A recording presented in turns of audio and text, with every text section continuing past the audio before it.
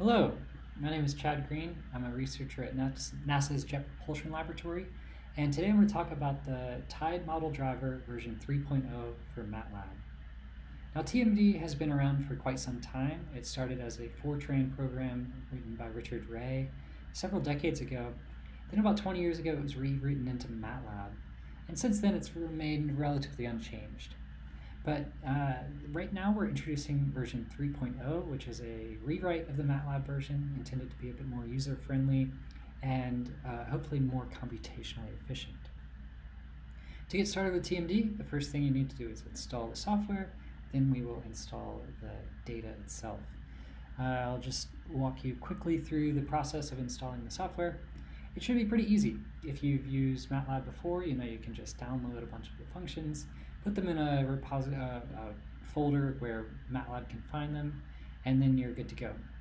Another way to install it is simply through the Add-on Explorer, and I'll show you how to do that right now. So to install through the Add-on Explorer, start with the Home menu at the top of the page, at the top of MATLAB. Go over to Add-ons, click Get Add-ons. Once you click Get Add-ons, it opens up the Add-ons Explorer, which is connecting to the internet. It's looking through the MATLAB file exchange and seeing what's available. And so now we can type in Tide Model Driver. And here you see version 3.0. That's the version we want. So click on that.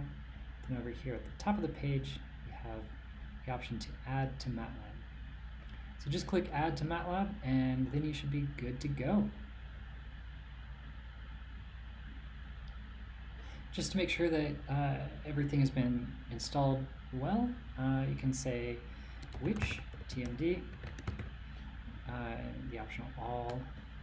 So here on my computer, I've already got TMD installed in a GitHub folder, but if you come up with something here, then it just means, yes, we're good to go, we've installed TMD. The next step is to look for a model, a Tide model. And this is a two-part process because there are many different tidal solutions out there, and depending on your needs, you may want one or another. To get Tide model data, just go to the TMD GitHub page. You see at the top of the page, you have a bunch of functions, and then under installation, you see it's a two-part process. Number one is add TMD to MATLAB. That's what we just did. And the second part is get Tide model data. So we'll click on that. Here's where you have to choose what Tide model you want to work with. If you're working with global solutions, then you'll need something that spans the entire globe. But if you are just focused on one region, then it's possible that a regional model is going to be higher resolution or a better solution for you. The other consideration that you really want to consider is some Tide models only have height. So you can predict how high the tide is going to be at any given time. But other Tide models will also have transport coefficients. So look and see under variables, you see either complex height. So down here we see complex height only. But then over here we have complex height and transport coefficients. Those transport coefficients basically just mean the horizontal velocity of ocean water that results from tidal forcing. For the examples that we're going to be working through here, we're going to use the GR1KM-TM version 1. It's a bit of a mouthful, but it's just a 1 kilometer solution focused on the area around Greenland. What you do is you click Data Access, download the data, then unzip whatever file comes into your Downloads folder, put it somewhere where MATLAB can find it, and then you're going to be good to go. Going back over here to the MATLAB window, we can then start looking into what do you need to do if you need help. First thing to do is you can always look for up-to-date information on the TMD GitHub page where you're just looking. Another option is to type help. Just as you would with any MATLAB function, you can type help and the name of the function. So here I'm saying help TMD predict. And the help just creates a text-based help where you can look up the syntax, refresh your memory, or look how to use a function.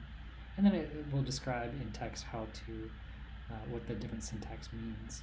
But if you want a richer bit of help, then you can use the documentation explorer. The only funny thing is, instead of typing doc, you have to write TMD. But you can type TMD and then the name of each function. So if, for example, I've just typed TMD and then TMD predict.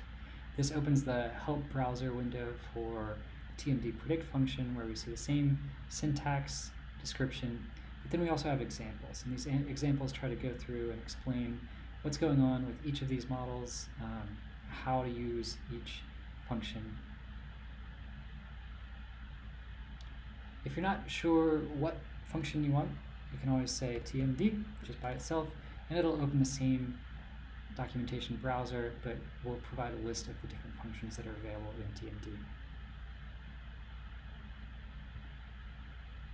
So once we know how to get help and we've got TMD installed, we can start predicting tides. Now imagine there's a single location that you're interested in.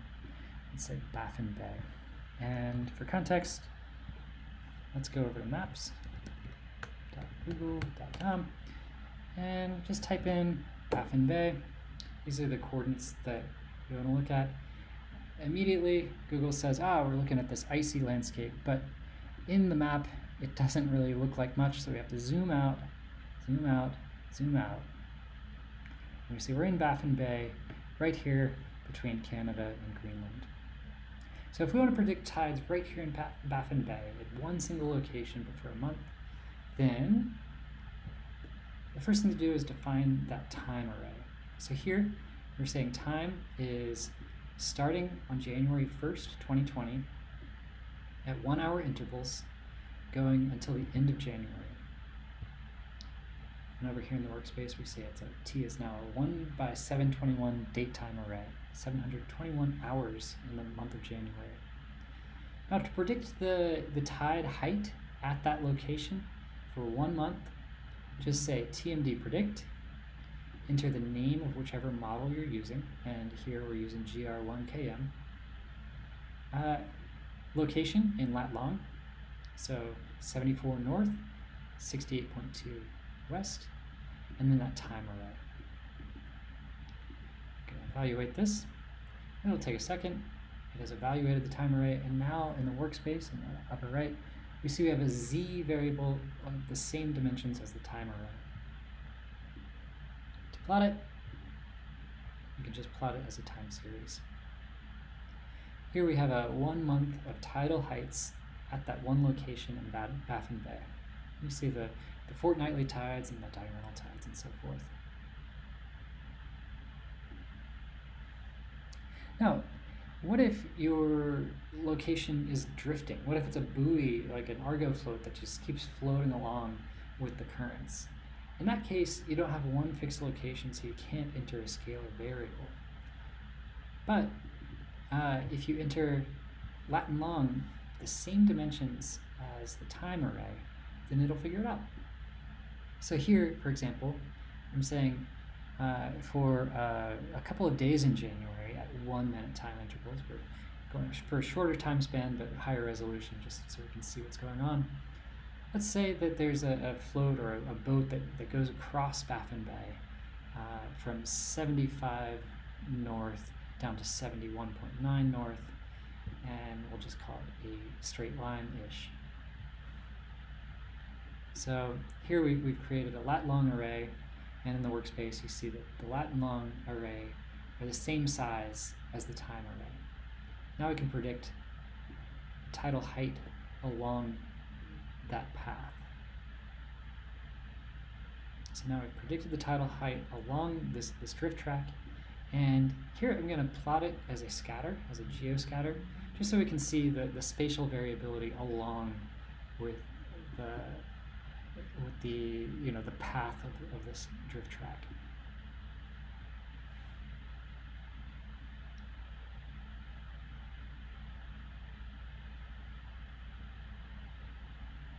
So here we have now calculated this path from what was it, 70-something, 75.6 north down to 71.9 north. And along this path, every time it's red, it's at high tide. Every time it's blue, it's below the mean geoid.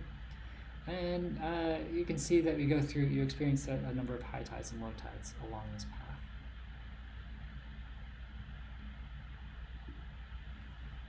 As a final example, let's say, what if you just want a snapshot? So if you want to see the spatial variability of tidal heights across a wide area, but at one single point in time. Here, you enter an array of latitudes, say from 60 north to 90 north at 0.05 degree intervals, and an array of longitudes.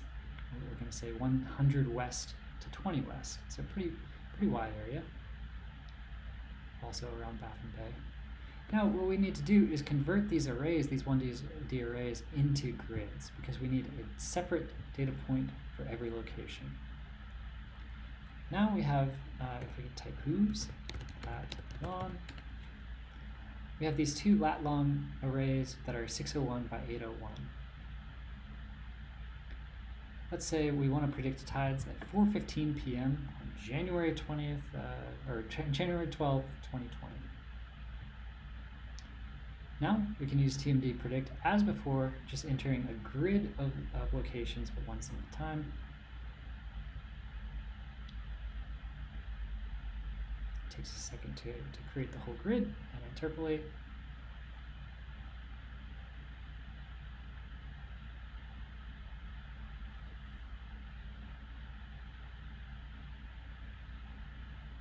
Now we're ready to plot this grid. I'm going to use a p-color plot.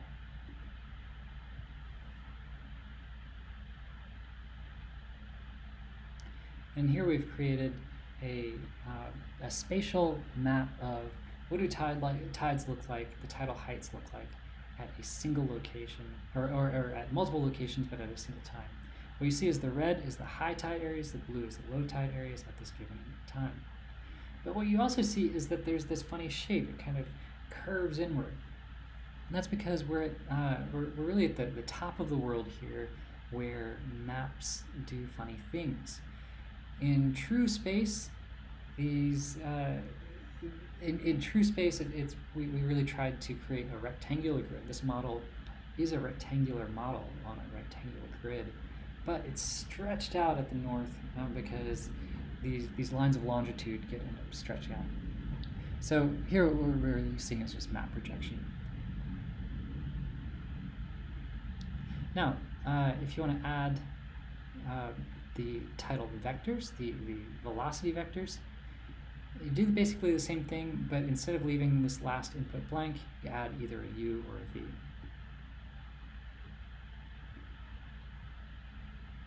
Give this one a second.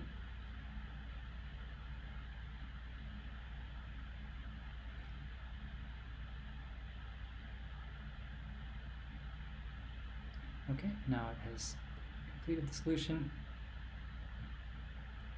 And here we have tidal velocity vectors. That is, how fast is the water moving in response to the tides? What you might notice is that the water tends to move faster in these shallower areas, and that's because what we're doing is we're computing the transports and then dividing by water column height. So shallower water is dividing a number by a smaller number, which creates a bigger number. That's where we get these high velocities along the shallower waters.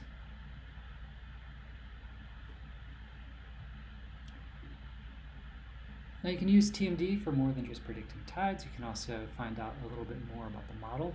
So for example, if you want to look at the water column thickness, that is basically how deep is the water. We call it water column thickness because in some locations, like for example under ice shelves in Antarctica, the thickness of the water column is not quite the same as the depth of the ocean bottom. But you can use TMD interp. So here we interpolate a given model file. This is the GR1KM to a water column thickness. That's the variable we're choosing to interpolate at these lat long locations we just created through mesh grid. Going to give it a second to create this one. Here I'm just running this section of code, and here we've interpolated the water column thickness of this model. And again, we see this weird distorted pattern, and that's simply because we're using a projected model and we're putting it on unprojected coordinates. Now, in this example, all of the 0 water column thickness data, like so for example, wherever there's land, that just shows up as 0, which makes sense, but what if you want to make it nan, not a number? In that case, you can use TMD and interpret the same way, but this time we're going to interpolate the ocean mask at the same grid points. And you can say, let's set the water column thickness, wherever it's not ocean, to nan. Now when we create exactly the same plot using the same commands, we see that the land areas are now white. We've just set them to nan so they're invisible.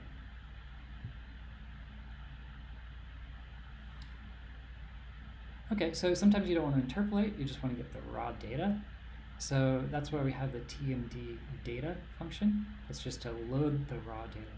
So for example, here, if we want to load the complex height coefficients, this line,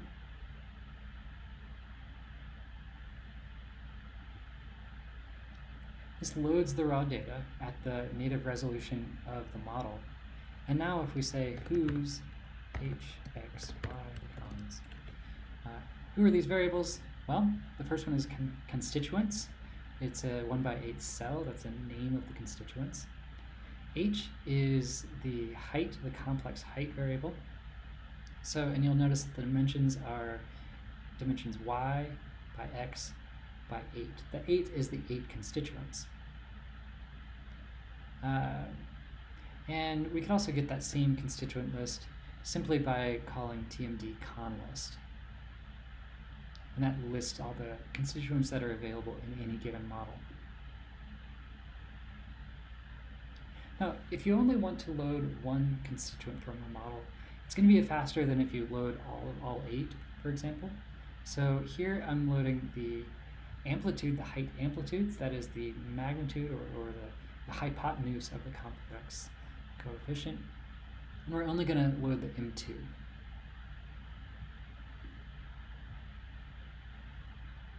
Here we say, okay, let's load the raw mask as well. And you can plot it as an image SC file.